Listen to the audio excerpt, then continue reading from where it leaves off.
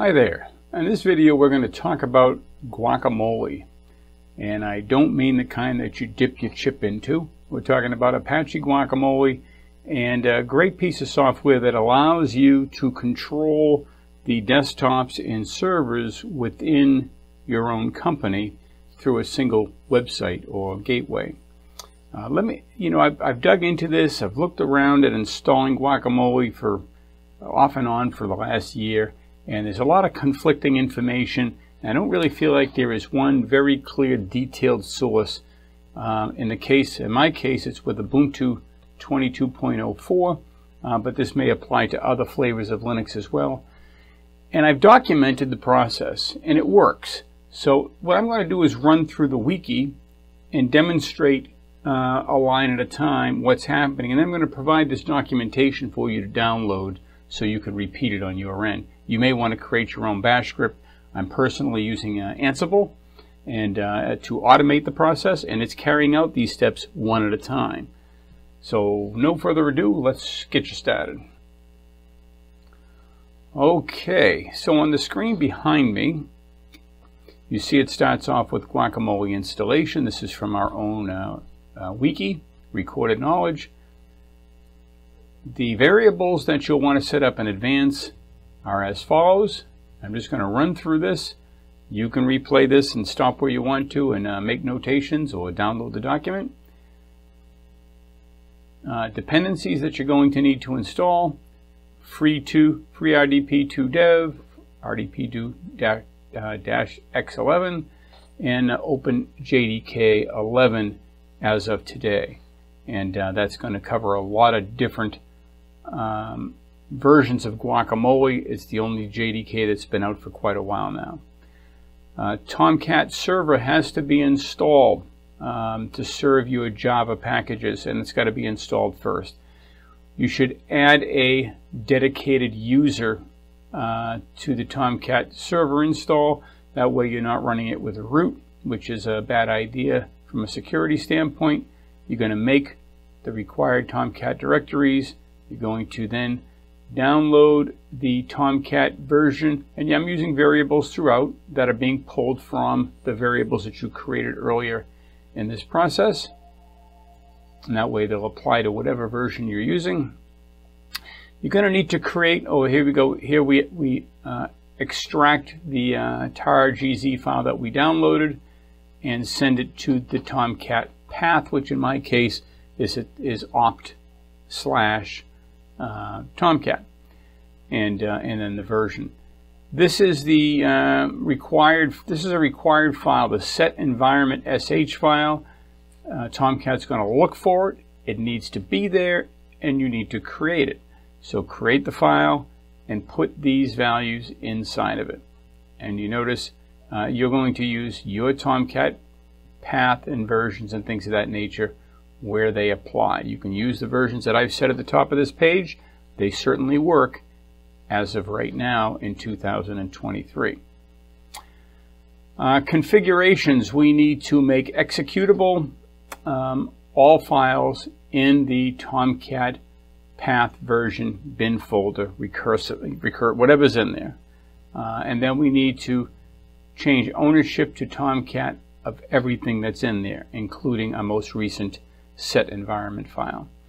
We need to create a service file to start Tomcat. So go ahead and do that and paste the following in it.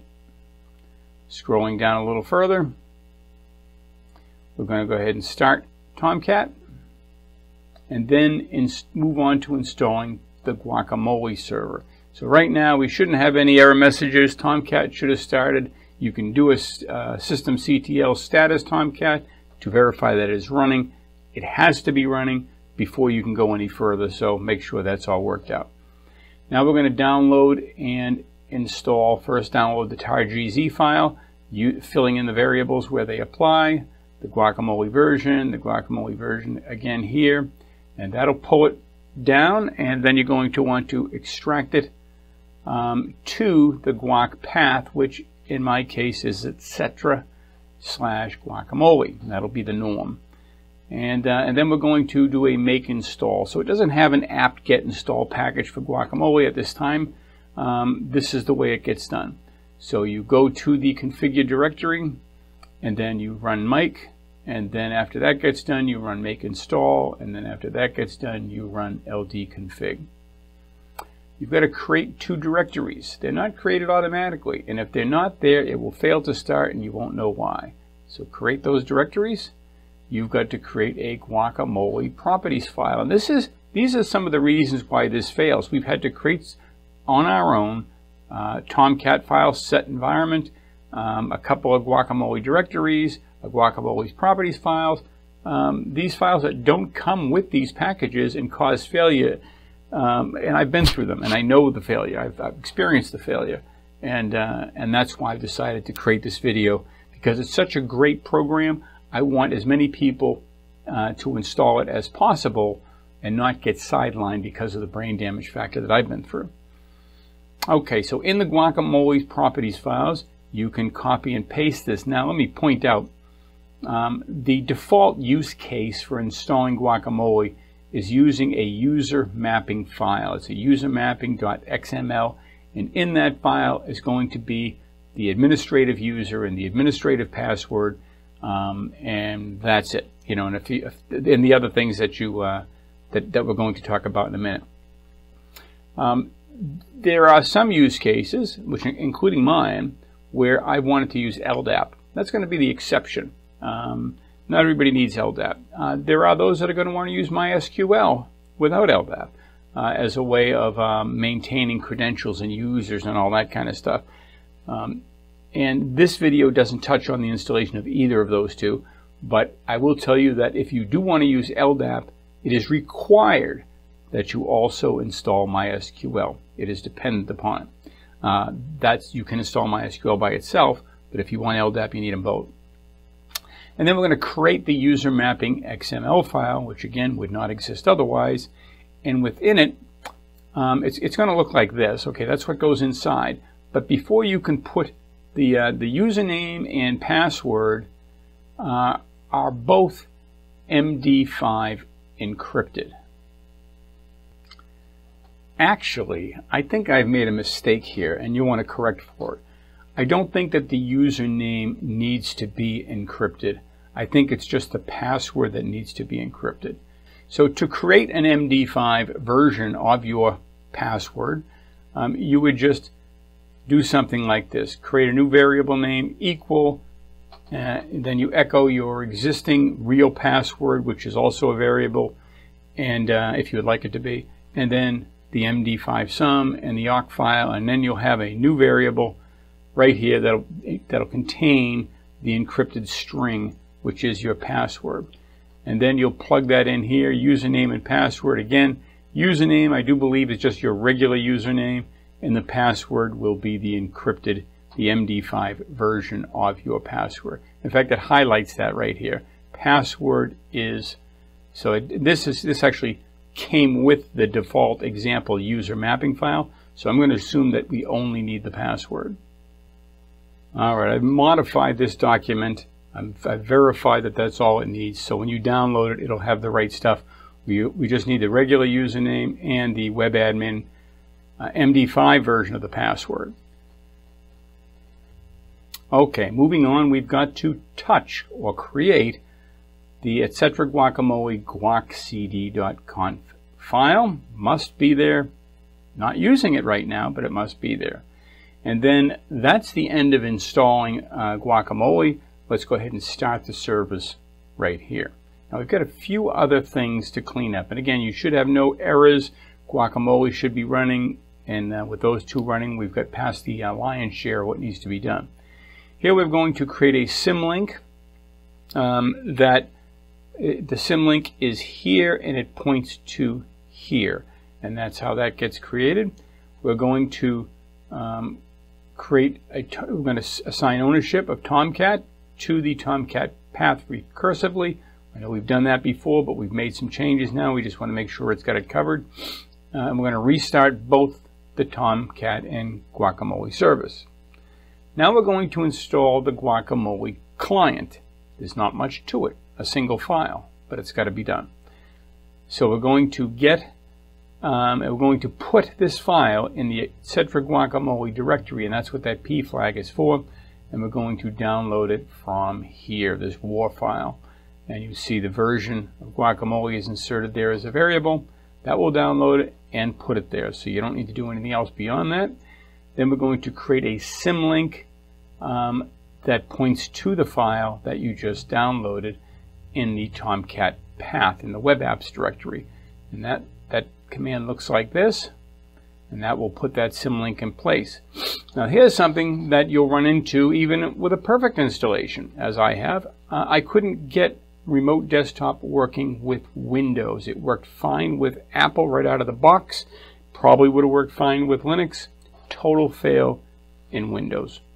Brand new, unwrapped, perfect install, all services running, rejected every time. Digging into it, in my log files, I was seeing warning, FreeRDP initialization may fail, user sbin is not writable.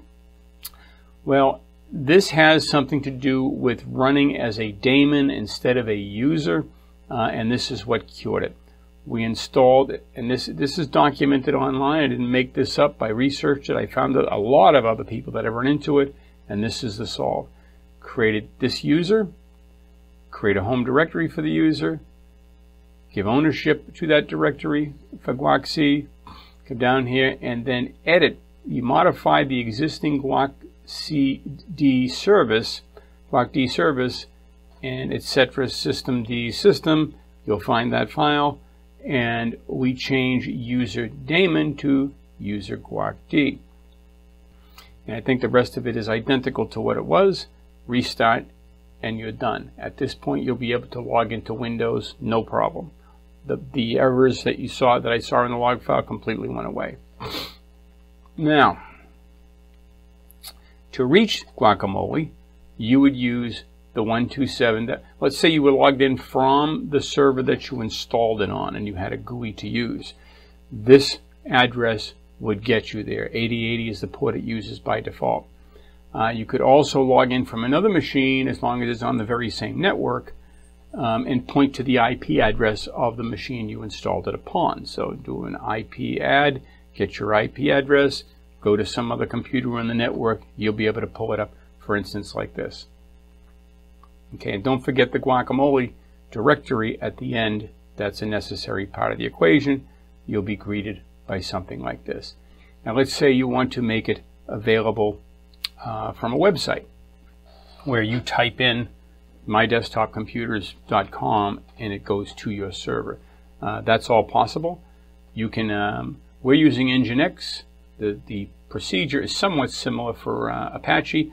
You'll have to pull out what applies to you, but we'll create in sites available by our domain name using the variable that we supplied at the top of this tutorial. And this is our vhost file, pretty typical of an Nginx reverse proxy. And you'll see we use 8080 here, so that's where we're going to want to go to when somebody types in that domain name. Restart Nginx, and Bob's your uncle. Guacamole will be up and running. And that's it in a nutshell. I'll give you some directory examples. If we look at a Guacamole directory in the etc. Guacamole, you see it has an extensions directory, a live extension. There's the guac-cd file that we created, the Guacamole properties file that we created, the client war file that we downloaded. These other extensions are specific to my use case because I used MySQL, LDAP, and TOTP, which is it's the dual two-factor authentication that uses your local auth app to ensure you are you. These are all extras not included in this video, and of course an added MySQL connector jar here. But those don't need to be there for you. And then we'll also take a look at the Tomcat directory, and that's where the bulk of the stuff is. As you can see, the Tomcat server serves it all up. And that's quite extensive. And any of the files that we won't get into detail, but any of the files that we would have created and put there will show up in that environment as well. And that's it in a nutshell. In a different video, I talk about how to theme Apache Guacamole. So if you don't want that stark white load and you want to trick things out a little bit, you can have it look a little bit more like this. This here is my example, and in fact I use two-factor authentication, so even once you get there, you've got to enter your code, and we're in. And then you can see the look and feel is quite a bit different in here than what comes with the default installation. A lot easier on the eyes, a lot more professional. Anyway, that is it. Thank you very much for watching. I hope you enjoyed the video, and please like or subscribe if you are so inclined. Bye-bye.